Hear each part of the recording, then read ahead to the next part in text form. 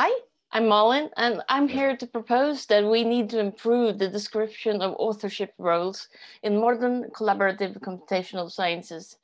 I come to this issue from a scientific community manager angle, from the observation that strategic community management is very important for modern collaborative research to work, even so more in collaborative scientific tool development. But community management is one of those glue jobs that is often unrecognized, hard to describe, and mostly invisible to outsiders.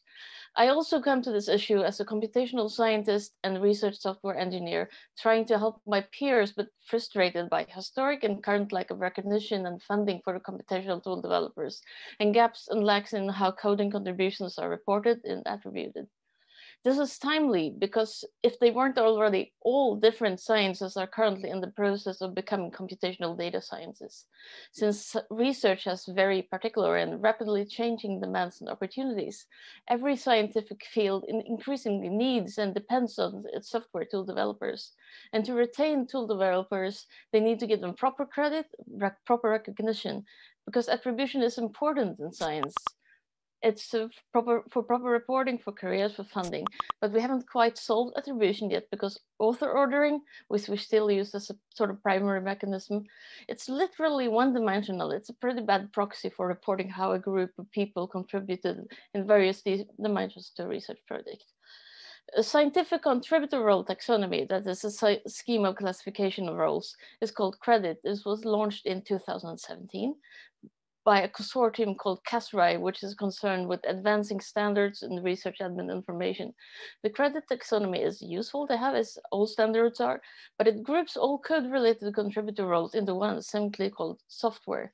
That's not sufficient resolution for computation-heavy sciences, I would say. There are several complementing efforts like data credit, which I just found, which is specifically for data publishing roles. And 2 years ago, there was a team of software developers at the French National Institute for Research in Computer Science and Automation, INRIA.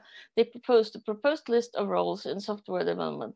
Combining credit in that list would be a solution partially, and this is definitely an improvement, but it still leaves out several important aspects not directly involved in scientific publishing, still important, such as outreach, teaching, mentoring, finding, engaging, and retaining tool users and contributors. And research roles in computational sciences have changed a lot in the last 10 to 15 years. GitHub has been a game changer, and collaborative scientific software development is no sort of a norm for how to do this. And these modern tool projects have a myriad of roles, all are needed.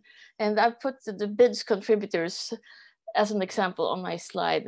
They are standardizing neuroimaging data set structure and developing tools and engaging people in using the standard.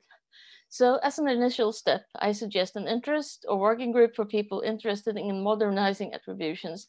And the aim will be to collaborate on the combined crowdsourced taxonomy that uses and extends existing efforts and includes a wider range of contributors, including scientific contexts that are not directly related to publishing.